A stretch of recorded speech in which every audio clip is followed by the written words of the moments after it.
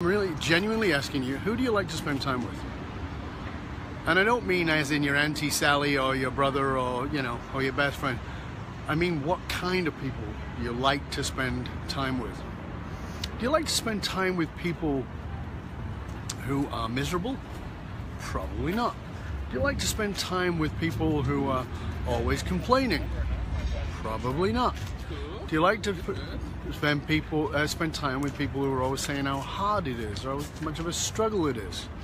Probably not. Do you like to, think about the kinds of people you like to spend time with. I want you to just think about that for a minute, and as you think about the kinds of people you actually like to spend time with, the people who you get an opportunity to be with them and you're like so excited, like you really look forward to whoever it is. Think about those people, the ones you really love being with, the ones you really enjoy being with, okay? Think about them. Now, while you're thinking about them, and maybe you're writing a list, and I would encourage you to do that, not just about who the person is, but about what kind of person they are. While you're doing that, I want to tell you about something. I want to share something with you, and I'll come back to this. As many of you know, I am a mentor / coach, just for people to understand what it is that I do, assisting people. And I get to do that with people from all over the world. I have clients who live in Australia. I have clients who live in Vancouver. I have clients in New York. I have clients in the UK. I have clients in all over the world. In many different places. And I consult with companies. I consult with CEOs. I consult with leaders. I consult with individuals. I consult with people who want to be better, who want their lives to be better, who want to have, want to upgrade not only their lives, but their business and their leadership, and they want to be great leaders. And you know what's really cool is I get paid to do what I freaking love. I get paid to do what I love. I was thinking about this last night, and this was actually going to be an article, and I'd sort of done an outline for it, and I was thinking about how wonderful it is to get paid to do what it is that you love. And by that, what came up last night was I was thinking about how I was looking forward to coming to the office today, because on Tuesdays I work out of my city office, and I meet eyeball to eyeball, face to face, hug to hug with people, and I really love it.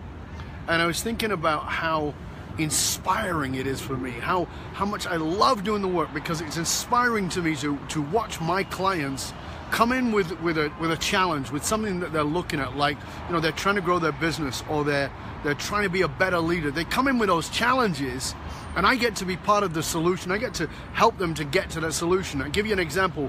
One of the business people I'm dealing with right now, high-level architect and business development, property development individual. It helps multi-generational families take their property portfolios, multiple properties, and leverage that and take it out into the world and grow their business, grow their wealth.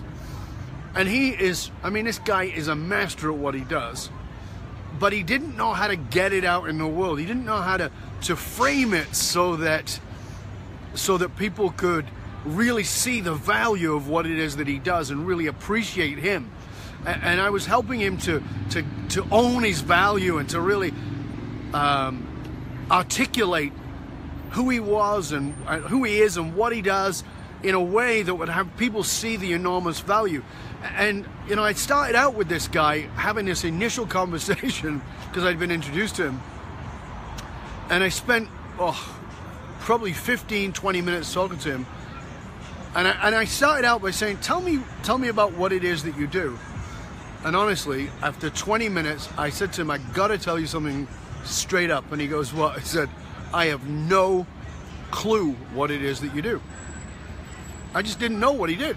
After 20 minutes of talking to me, he couldn't fully articulate what it was that he did. So he wanted to work with me, he wanted me to help him with that. And we sort of sat down and we worked together, and we have been working together now for a couple of months. But in that first session, here's the question I asked him, and I want to ask you the same question. I said to him, don't tell me what it is that you do. You already tried that. That didn't work. So instead of trying to tell me what it is you do, tell me what it is that you love about what you do. And so he begins to tell me all these different things that he absolutely loves about what he does. And that is where the magic happened. That's where he got it. He begins to tell me what it is that he absolutely loves about what he does. And in telling me what it is that he loves about what he does, he finds a way to articulate beautifully what it is that he does that he couldn't have said before. Because before he was trying to tell me his accomplishments and his education and his accolades. And instead we shifted to what it is that he loves about what he does, and he lit up. I saw his face light up. I saw his heart open up. I actually got that this for him is a spiritual experience, that he's having this spiritual experience in doing what he does with architecture, in doing what he does with property development, in doing what he does in helping his clients. How fabulous is that? And we were able to articulate it so beautifully well that as a result of working together, I've helped him to design 3 articles that is laid out. He's got a new byline, he's got a new one-pager, and he's on fire and he's excited because he knows that the message is going to get clearly communicated. I had a ball doing that. It was such joy for me to watch this guy go from completely, totally struggling to get his message across to having this honed, beautiful, clear message of the value that he could bring. And it was so inspiring for me to do that. I just loved it. I absolutely loved it. And I felt very inspired in that moment. I felt like this was such a great hit for me. As I said, I get paid to do what it is that I love. And in the process, I got to be of enormous assistance to somebody else, and potentially, really, I mean, from where he was at, shift his entire world, shift his entire business. I mean, he came to me and talked to me about how his wife had been responding to him since the work that we've been doing together, that, you know, she was very excited for him and that she was happy for him. She felt like he was on track in a way that he hadn't been in 15 years, that he was lit up in a way he hadn't been in 15 years. And the guy's really successful. I mean, enormously so. But something was missing. That fire was missing. That heart was missing. And now he'd managed to pull it back. He got that back. Found his fire again. How freaking beautiful is that for me? That I get to be part of that. That I get to fulfill that. So here's my question to you. Coming back to where we started. I asked you, who do you want to spend time with? And I said, not your aunt, not your uncle, not your best friend, but who do you want to spend time with?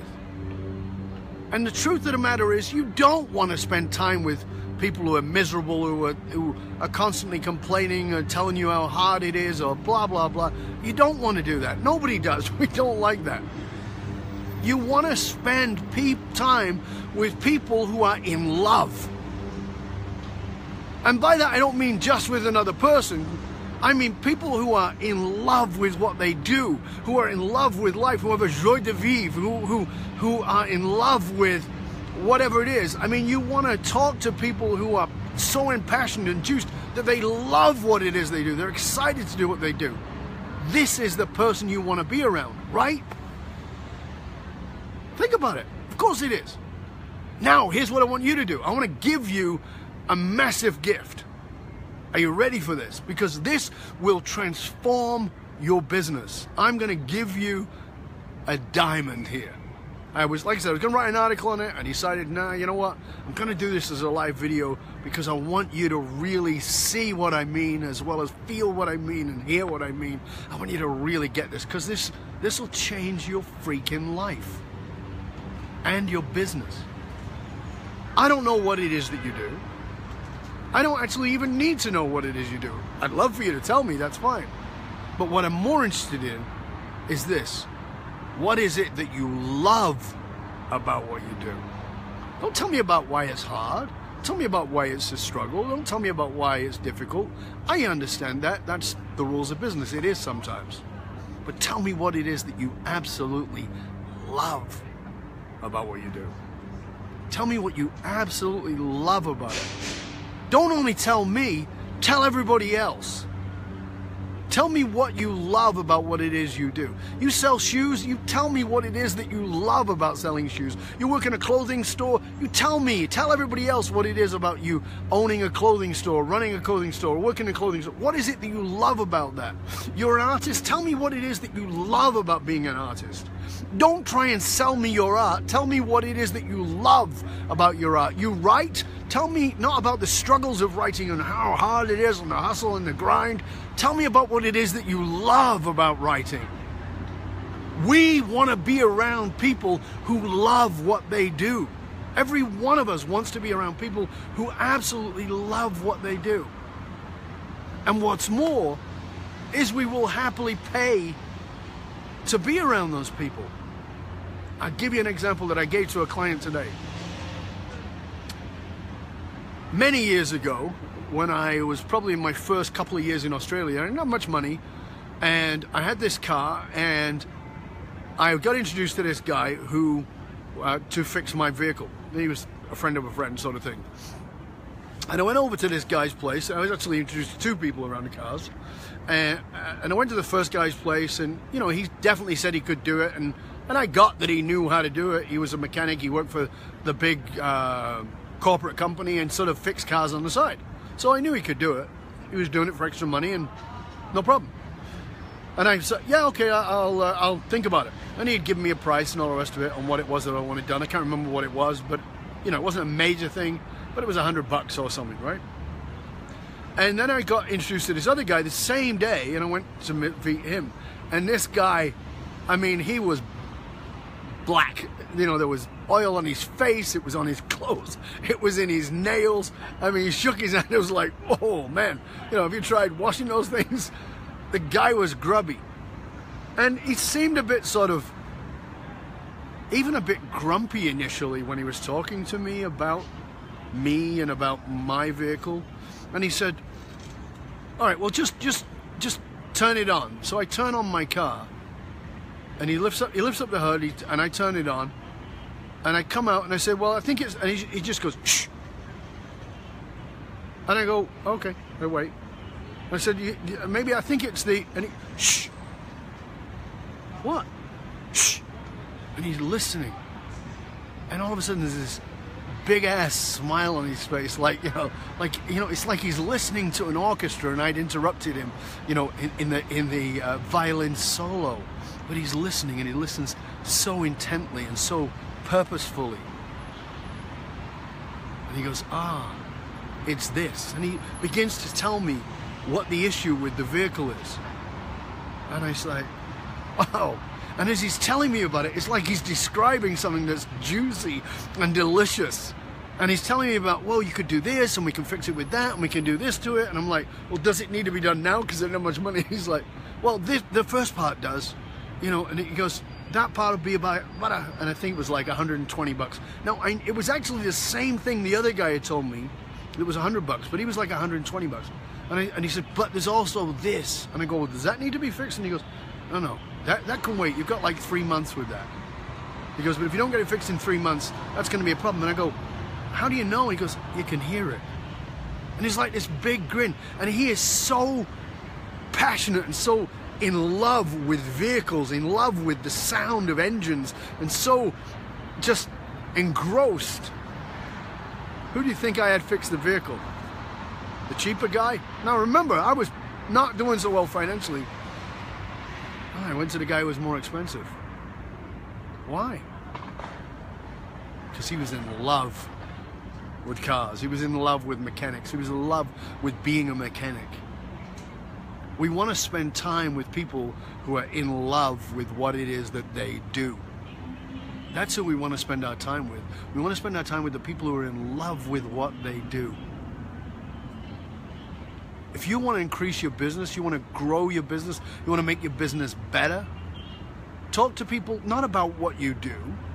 Who gives a shit? You know, you're a tailor, you're a coach, you're a singer, you're in retail, you're an artist, whatever it is. There's a million of them. Anything you can name, there's a million of them. Tell us why you love it. There's not a million of them. Tell us why you love what it is that you do. That's when everything transforms. That's when people see your lights come on. That, right there, my friend, is what will attract people to you. That's what will grow your business. I love what I do. Many of you know me, know that I love what I do. I get such joy out of watching my clients' eyes light up when I give them that piece that they've been missing for 10, 20, sometimes a lifetime. And they suddenly get that piece and they go, oh my God. And I adore that. I love that moment where boom, and they break through and suddenly everything changes in a moment. That is so powerful. When I'm able to show them that thread that's run through their life, that is their purpose, not their passion, but their purpose, and they didn't even know it, and then they go, of course, that is my purpose. Of course, oh my God, yeah, you're right, it's been there all along. That lights my freaking fire. I absolutely love doing that with people. What do you love about what it is you do? So here's my challenge to you. 21-day challenge. 21 days. Post underneath this video each day something new and tell me something you love about what it is that you do. You can tell us what you do, but what we need to know is what you love about what you do. If you just tell us what you do, who cares? Too much competition.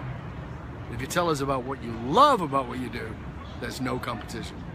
So that's my diamond for you today. That's my little jewel I want to share with you, my gift to you of how to grow your business in whatever business you're in so that you stand out, so that you are exceptional, so that you stand head and shoulders above everybody else. Share with us what you love. Remember, 21-day challenge and hashtag what I love about what I do. What I love about what I do. Hashtag what I love about what I do. Tell us what you do and then tell us what you love about it. Put it in the comments. 21 days. Can you do that? 21 days, day after day.